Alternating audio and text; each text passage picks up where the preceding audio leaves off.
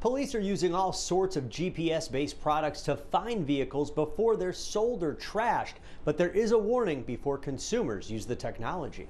GPS tracking your car's every move with capabilities like locating, slowing down, or even stopping a stolen car after a carjacking.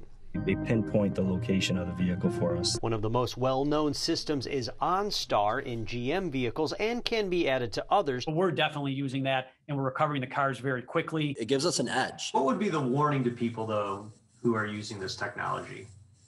One of the biggest warnings is to call 911, call law enforcement. We are not looking for you to track your own vehicle. If your vehicle does not come with GPS, many times you can add it. You can help police recover a stolen vehicle. Systems like Pastime can also help you locate your vehicle. Pandora uses a small tag for the car owner to hold on to, keeping it separate from their keys. A motion sensor must be near the car to drive it. If not, the vehicle will slow down and stop after 30 seconds.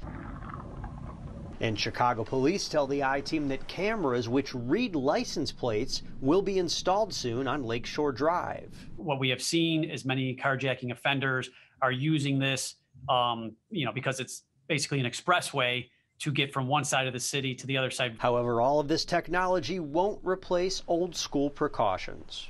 Starting that vehicle up very early in the morning, going back inside for that coffee, and then coming back 10 minutes later and your vehicle is gone. Police also say you should be getting in and out of your car quickly, keep your doors locked, be alert at intersections and gas stations, and stay close to your phone.